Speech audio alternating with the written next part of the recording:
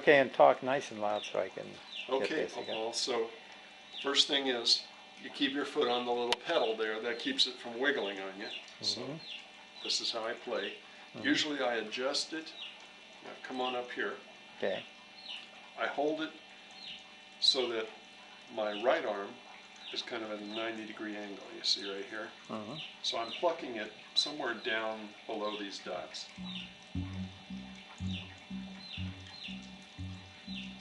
And then usually I adjust the height, and you adjust the height on the back with those two knobs. I adjust it so this thing here is just about at my eye level. That's just the way that it works for me, and if it works for you, I wouldn't be surprised. Okay, and where are the knobs that you turn These it? are the just tuning knobs up here. Yeah. Oh, the knobs you adjust the height are on the back here. These two, you take these out, and you put them in, you adjust it to whatever height you want it, put them back in, and it's adjustable in 2-inch increments. Oh, great. Okay, that'll work. So then next I'm going to show you the tuning. The tuning is taro patch, which is a slack key tuning, and it's G, B, D. So you have a piano. Think of Good Boy Dan. Okay? Good boy Dan. G, B, D. And sometimes it's hard for you to hear that register. You can do the same thing up here on this 12th dot. This is also a G up here.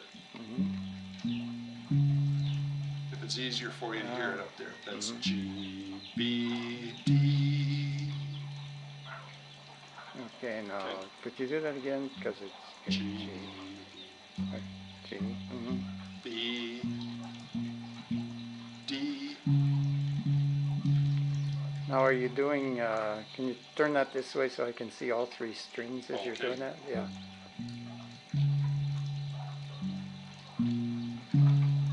Okay. Ah, I see. So you're just holding the one at the one dot and going across all three. And it should sound the same if I take my fingers off.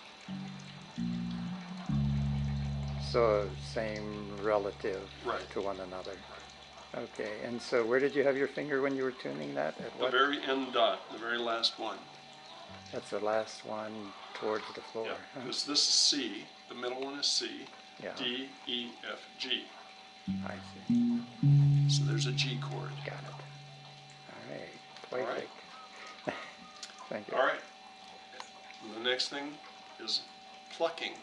Okay, I'm going to do it playing a G chord, so I won't even use my left hand. I'm going to just hold the stick, and I'm going to pluck it with my thumb and my pointer finger. Okay, I'm going to go around this way and go in kind of tight so I can see that plucking, because that's really important. Yeah. In fact, that's the most important thing a bass does, is keep rhythm. So the tighter you can make that rhythm, the more happy people you're going to have. You know how I tell when I'm doing my job well? People in the audience tap their foot. Ah, interesting. If you don't see people tapping their feet, you have to work harder at getting your rhythm nice and crisp. Yeah, because there's no percussion going there, is there? Right. There's no drums in an ukulele band. There's just you and the ukuleles. I'm going to get you around this way to see how far you take your fingers off that.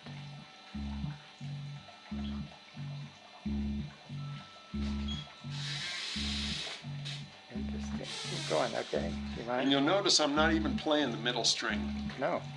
And in general, I don't have to. The middle string is there for special effects, and I'll show you what that's like in a minute. But usually it's the two outside strings that do all the work on this bass. Interesting. Okay. Okay, so that's a G chord, and that's thump, thump, thump. Yep. Your job as a percussionist, as a bass player, is to provide the right bass note to make everything feel like it's holding together, and to keep the rhythm nicely so that everybody strums with you. Great. And if you're playing with good musicians, you'll know it because they will follow you, the bass player. Ah, yeah. If they don't follow you, then you have to smack them upside the head. Let them know, hey, I'm the bass player. You follow the bass player. That's what the percussionist says. Unless right? there's a drummer, then everybody follows the The drummer. drummer, yeah.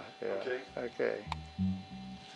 Okay, so certain types of songs, you'll use the middle string, and when you do that, I use these 3 fingers, and I'll go.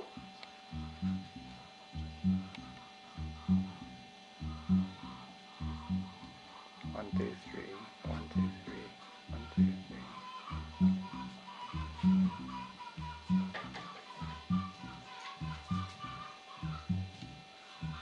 Now come over on this side and take a close-up of what I'm doing with my finger up here on the dot. Oh, okay. I'm kind of bouncing it up and down, Yeah. because as I lift up, it causes the string to go dead. Ah, very interesting.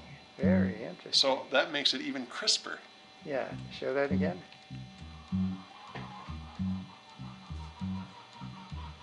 Yeah, that's sort of advanced technique there. That's right. You're getting all the goods here. Okay, and you'll notice I'm playing the large dot in the middle of the neck, Yeah. which is what note? The large in the middle. Is that C? Yes. Yeah, yeah. Okay, so the big dot in the middle is C. C. Mm-hmm. When you start playing with most beginning musicians, learn in the key of C. Willie plays a lot. Willie and his ukulele group play in the key of C, the key of F, and the key of G. So I printed those out for you. Oh, great. Okay? Yeah, and that's the one you have with the arrows on, huh? That's right. But are they the same ones I printed off the website? No, this is slightly different. I haven't put these on the website yet, but Oh, I will. okay. If you come down here, Okay. can you see these? This is the Oh, key yeah. of C, and you'll notice there's 3 pictures. Right. This is the C chord. It says here the C chord. This is the F chords, and this is the G chords. Okay. So those are the 3 chords usually found in a song that's in the key of C.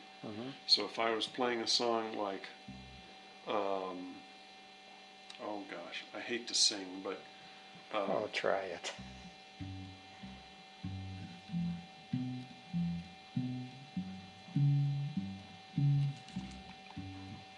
so there's the key of C. Okay. C, C, C, and F, F, F, and G, G, G, and C, C, C. See how Now, easy that now when is? you come down, when you go off of C and come down, I Yeah. notice you lift your finger a little bit. Is that I just have to to lift deaden? this finger. Yes, it No, no. I deadens. mean on when you go, you're holding your finger and then you go, you pluck, but you lift your finger on some of those. Yeah, I don't pluck with my thumb and pointer finger until I've got this guy down against the wood. Yeah.